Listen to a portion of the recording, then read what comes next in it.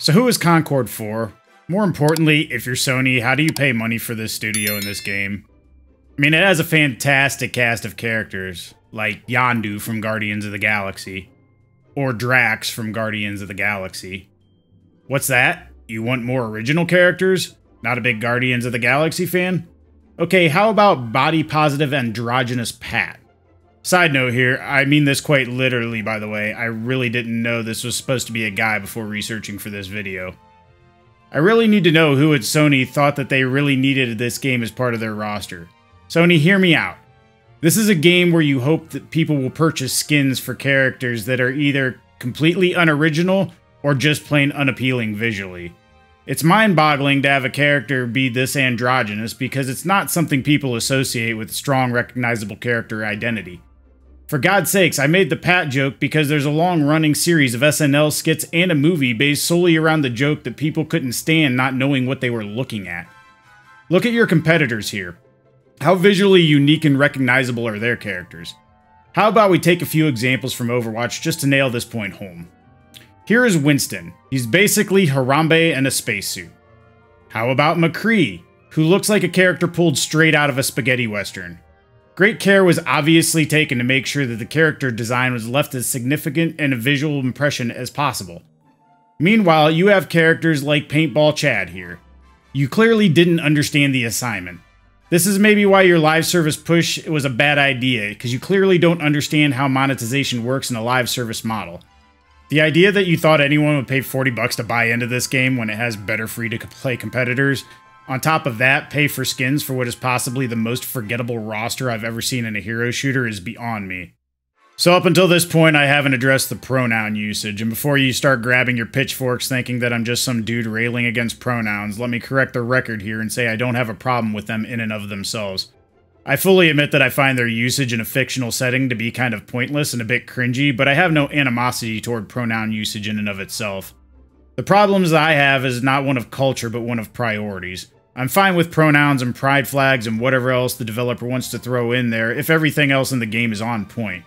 If FireWalk had made sure to dot their I's and cross their T's, they could have free reign to do whatever they want with their content.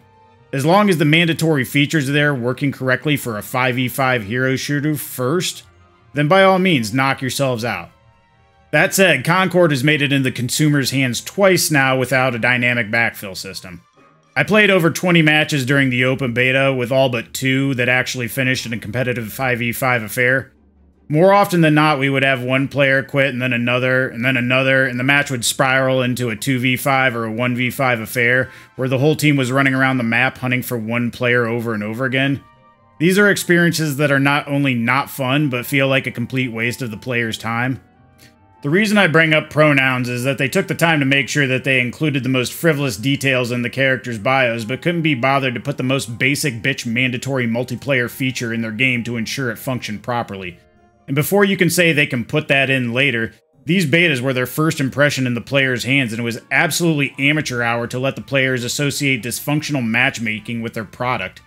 Given that this product has not an insignificant financial barrier to entry, FireWalk isn't likely to get a second chance. Nobody is going to shell out $40 just to see if FireWalk bothered to add a feature that's so basic that players take it for granted.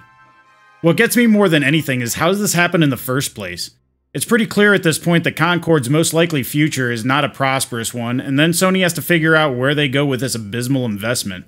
The problem in AAA gaming is once you've failed this publicly and on this level as a studio, you've pretty much salted the earth for any future endeavors. Nobody is going to be waiting with bated breath for what FireWalk will do next after they have this disaster on their resume. This isn't like Sony studios like Guerrilla who couldn't find traction with Killzone until they pivoted to Horizon, or how Insomniac could never get Resistance series to take off like they'd hoped. This is more akin to where Rocksteady is right now after Suicide Squad.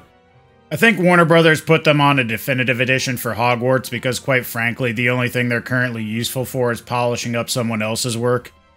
It's quite likely that eventually Warner Brothers realizes that they oversaw the poisoning of the Rocksteady well, and the only thing left to do is to seal it up and cut their losses. That's very close to where I see FireWalk after all of this. If you are Sony, you can try and throw good money after bad by having them work on another new IP, but all they will have to their name is Concord at this point, and with that being the entire catalog by which we assign their pedigree, It'll essentially be a void of interest surrounding that project. When you fail on this level of AAA gaming, there generally is no redemption arc, because it's a gamble that is far too risky and expensive. I just hope that Sony has finally learned their lesson, both in their rabid live service push and in making sure that the culture within their studios prioritizes competence over worldview, because ignoring it can have dire consequences. Anyways, I just wanted to get my thoughts on Concord in video form before this game is subsequently tossed on the ash heap of history.